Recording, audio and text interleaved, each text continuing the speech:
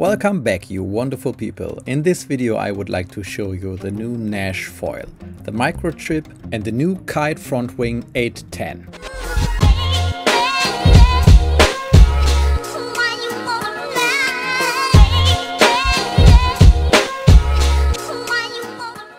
I've visited the Kitesurf Masters in Germany and had the chance to ride the new Naish foil. The board is the Macrochip in 110 centimeters and 8-liter volume. The board is very light and durable. It's a carbon construction with a PVC core. The full EVA deck is pleasant and grippy. The front wing is an 810 with a 280 stabilizer. The combination of a small and light board and the front wing is extremely direct and fast. Nevertheless, this setup is stable, especially in high speed. It's really fun to ride, but definitely not for beginners.